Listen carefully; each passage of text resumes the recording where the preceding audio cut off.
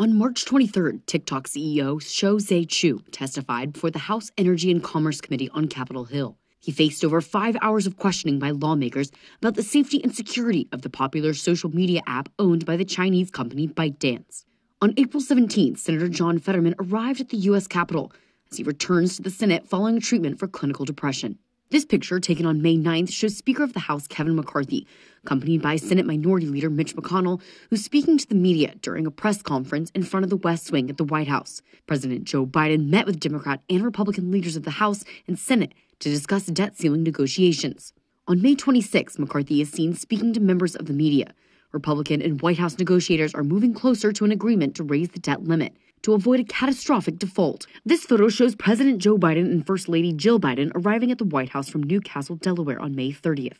Earlier in the week, President Biden and House Speaker Kevin McCarthy came to a deal to raise the debt ceiling, which was passed by the Senate. You see here Representative James Comer leaving the Capitol Visitor Center's sensitive compartmented information facility on June 5th, where he reviewed an FBI document alleging a criminal financial scheme involving then Vice President Joe Biden. On June 8th, smoke from wildfires in Canada enshrouds the U.S. Capitol. The air quality index reached code purple as smoke continued to move south over the east coast of the United States.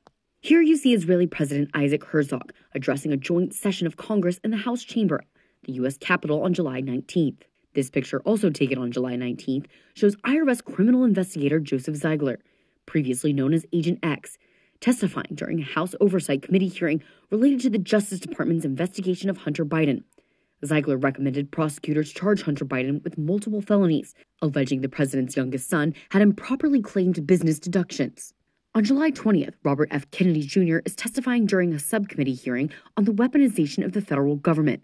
The hearing focused on allegations of cooperation between big tech companies and government agencies to obstruct free speech. White House Press Secretary Karine Jean-Pierre takes questions during a daily briefing on July 24th. During the briefing, reporters questioned Jean-Pierre about Hunter Biden's business dealings. The president was never in business with his son. I just don't have anything else to add. This is David Grush on July 26, preparing to testify before the House Oversight and Accountability Subcommittee on UFOs. Grush, who went from being part of the Pentagon's UAP task force to becoming a whistleblower, told the committee non-human biological matter from a crashed craft of unknown origin exists. Here's Devin Archer, Hunter Biden's former business partner, as he departs Capitol Hill after testifying during a closed meeting with the House Oversight Committee investigations into his involvement with the business dealings of the president's son, Hunter Biden. This is outside the U.S. District Court on August 3rd. Men are seen holding Blacks for Trump signs as former President Donald Trump was arraigned on 4 criminal counts related to his involvement with the January 6th insurrection and alleged efforts to overturn the 2020 presidential elections.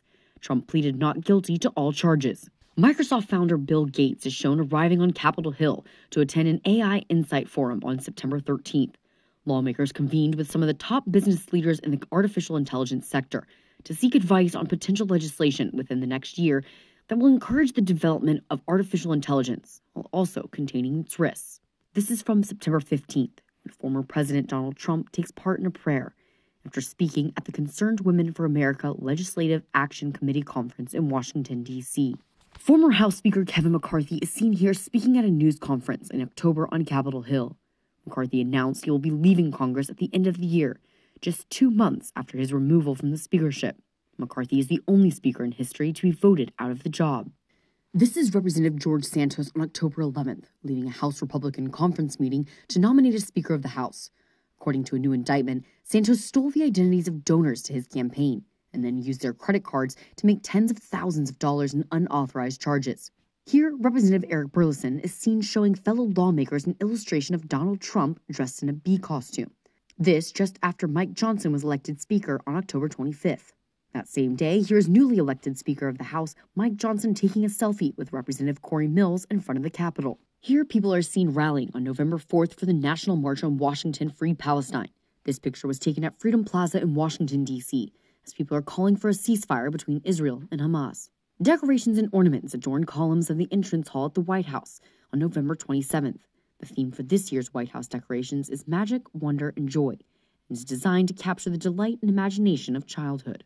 On November 29th, activists with the advocacy group Move On display a 15-foot inflatable Representative George Santos on the National Mall. A House ethics report of Santos found substantial evidence of fraud and ethics violations. On December 1st, Representative George Santos abruptly departs Capitol Hill when the House voted to expel him. Santos is the 6th lawmaker ever to be expelled from the House. Here, Ukrainian President Volodymyr Zelensky walks with Senate Minority Leader Mitch McConnell and Senate Majority Leader Chuck Schumer as he arrives at the U.S. Capitol to meet with congressional leadership on December 12th. Zelensky met with congressional leaders and President Biden during his visit to discuss continuing military aid as the country runs out of money in its war against Russia. In a rare public address, U.S. President Joe Biden's son, Hunter Biden, spoke to reporters outside the U.S. Capitol on December 13th. Hunter Biden defied a subpoena from Congress to testify behind closed doors, ahead of a House vote on an impeachment inquiry against his father.